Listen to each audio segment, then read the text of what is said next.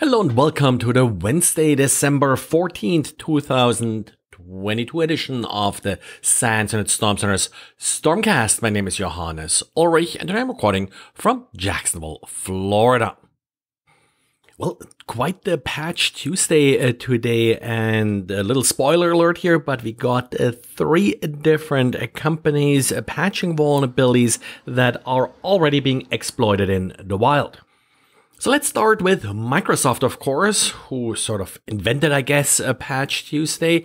And for the last Patch Tuesday of the year, we got patches for 74 vulnerabilities, which includes the Chromium fixes for Microsoft Edge. Not everybody sort of considers them Microsoft patches. And 7 of the vulnerabilities that were patched are rated as critical. One has been previously disclosed and one is already being exploited. Now, the already exploited vulnerability is a problem with the Windows Smart Screen feature. That's something I've mentioned a few times before and some of its weaknesses in Windows. The problem here is this mark of the web, this extended data stream that's being added to mark files that were downloaded from the web to treat them differently if the user then attempts to open these files.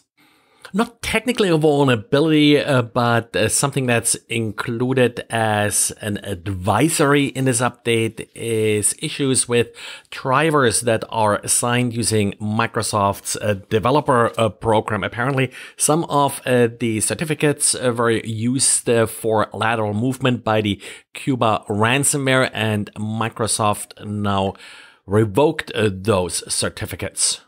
And then we got one vulnerability here that was publicly known but hasn't apparently been used in any exploit yet, and that's DirectX graphics kernel elevation of privilege vulnerability.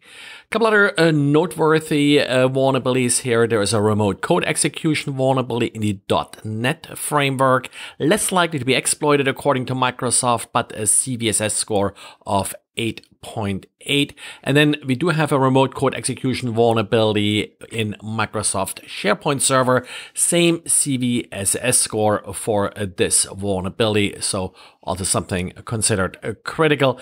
And finally, a remote code execution vulnerability in PowerShell. According to the advisory, it's less likely to be exploited. It's a high complexity of actually exploiting this vulnerability. But I guess it's one of those things we'll have to see how creative the attackers are exploiting this vulnerability.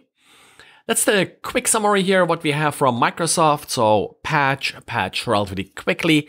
Nothing sort of outrageous here that you need to patch today, but by the end of next week, definitely before the holidays, you probably want to have a good handle on these patches.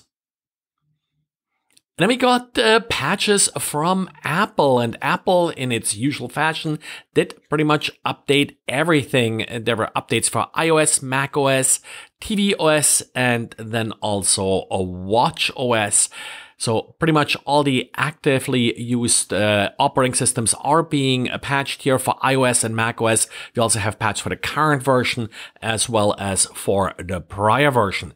There's one WebKit vulnerability that's already being exploited in the wild.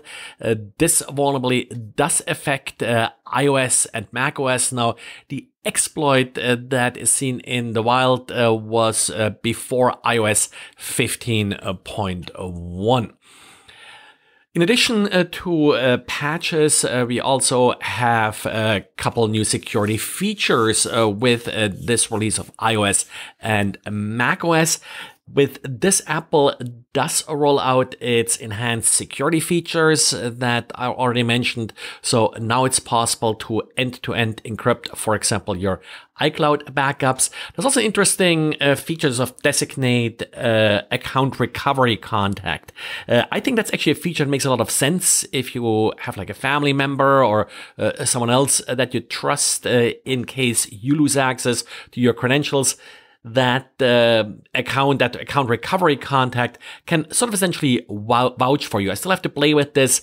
One thing I noted when setting it up, if you have any old devices that cannot be updated to the current version of iOS, in that case, you first have to remove them from your account before you're able to activate this feature. And the third company patching an already exploited vulnerability today is Citrix. Citrix released an update for Citrix ADC and Citrix Gateway. You're affected if you're running a recent 12 or 13 version. If you have it configured with SAML-SP or IDP configuration. There is no workaround according to Citrix. Not sure if you can just disable that SAML configuration, but that probably breaks all kinds of access control to your device. A patch is available. It is already being exploited, so Citrix recommends to apply the patch as soon as possible.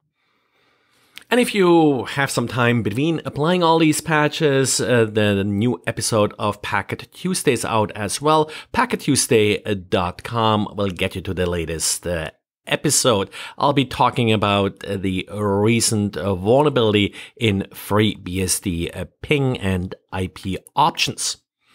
Well, that's it for today. So thanks for listening and talk to you again tomorrow. Bye.